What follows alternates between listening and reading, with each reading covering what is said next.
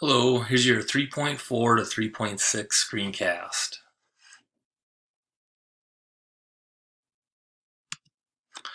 3.4 is on the ideal gas law, and the learning objective is explain the relationship between the macroscopic properties of a sample of gas or mixture of gases using the ideal gas law.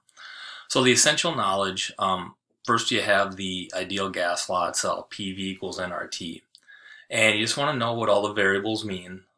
So starting on the right, we have T is temperature. Temperature has to be in the Kelvin scale.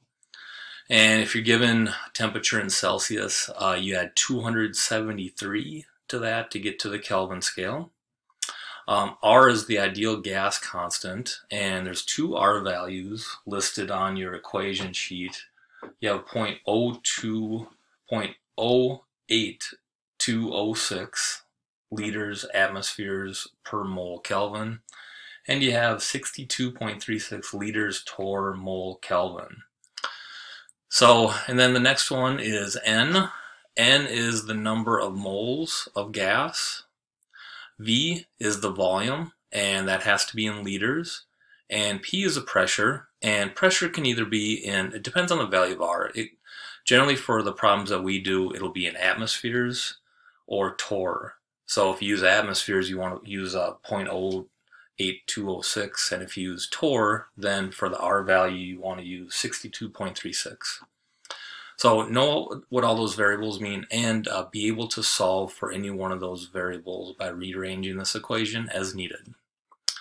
The next two equations deal with Dalton's law, which is the concept that when you have a mixture of gases, those gases don't interact. So this first equation, PA equals P total times XA. Now XA is called the mole fraction, and you find XA, it's equal to moles of gas A divided by your total number of moles to get the mole fraction. And then you just multiply the total pressure times that mole fraction to get the pressure of just that individual gas. And the last one, P total equals PA plus PB plus PC, and however the other many gases that you might have in this mixture. But you can just add together these partial pressures to get the total pressure of the mixture. All of these equations, including this equation for mole fraction, are on your equation sheet. Next you have 3.5 on kinetic molecular theory, which that's just talking about how the particles in the gas behave. The learning objective is explain the relationship between the motion of particles and the macroscopic properties of gases with A, the kinetic molecular theory, and B, a particulate model, and C, graphical representation. So the essential knowledge for this section, first of all, you want to be able to relate properties of gases to the motion of particles. And generally what you have to do with this is relate pressure to what's happening at the particle level. Pressure happens when you have the particles of the gas collide with the wall of the container. So the more collisions that occur, the greater the pressure. So if you're talking about how we can affect these different properties and what they do to pressure, if you increase the moles of the gas, you're going to have more collisions and then a greater pressure.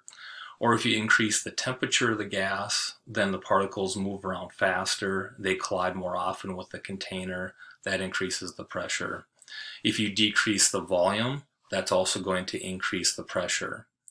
So you want to generally talk about pressure in terms of what's happening at the particle level to change the pressure. The next thing you have, kinetic energy is related to average velocity. The equation for kinetic energy, and this is also on your equation sheet, is it's equal to 1/2 mv squared. So 1/2 times mass times the velocity squared. So there's also a mass component. And then you have the Kelvin temperature is proportional to average kinetic energy. So that means that the Kelvin temperature is proportional to the velocity of the particles. And now one thing you want to understand is that this is average velocity. So that even when you have higher temperature gases, you're still going to have some particles that are moving slow. On average, you're going to have particles that are moving faster, but understand there's a distribution there. But if you have higher temperatures, that generally leads to faster moving particles on average. And then that also leads to Maxwell-Boltzmann distribution, where this is a picture of what's happening there. With Maxwell-Boltzmann distribution, at higher temperatures, you have a wider distribution. So this is the graph for 100 Kelvin, this is the graph for 1000 Kelvin. And you can see at the higher temperatures, you have a wider distribution.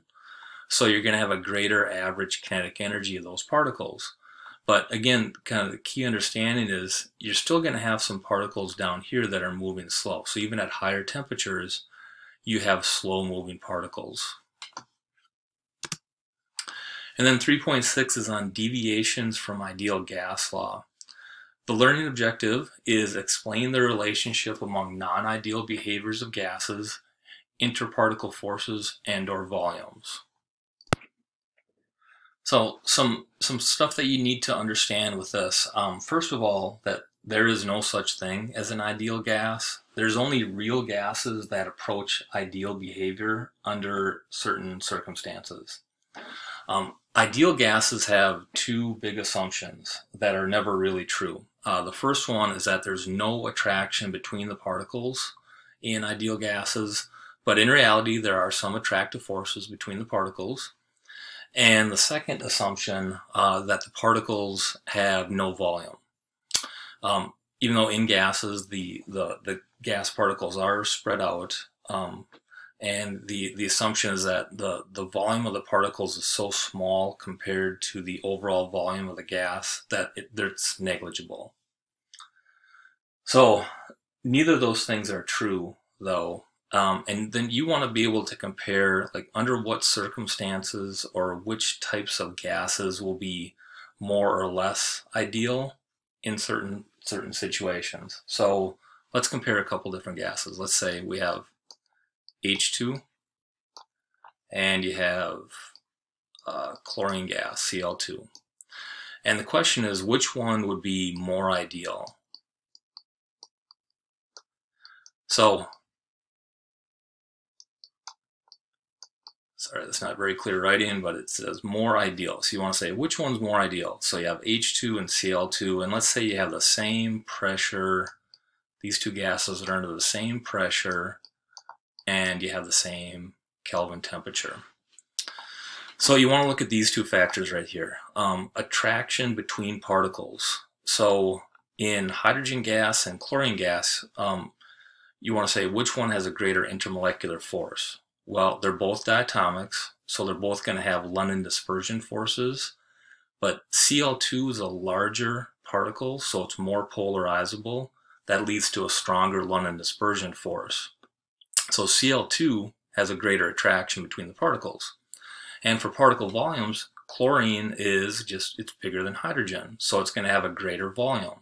So the volume of this particle becomes less negligible. That means that at that same pressure and temperature, hydrogen would be the more ideal gas. You would expect it to be the more ideal gas because it has weaker intermolecular forces and it has a smaller particle volume. All right, and the last thing here, you want to know this too. In general, for least ideal, you have high pressures and low temperatures. High pressure means that the particles tend to get closer together, and that leads to more attractive forces between the particles, and the volume of the particles becoming more important. And low temperature means that the particles are moving slower and then have a greater chance to attract one another. So in general, high pressures and low temperatures lead to less ideal gases. And that's all for today. Have a great day.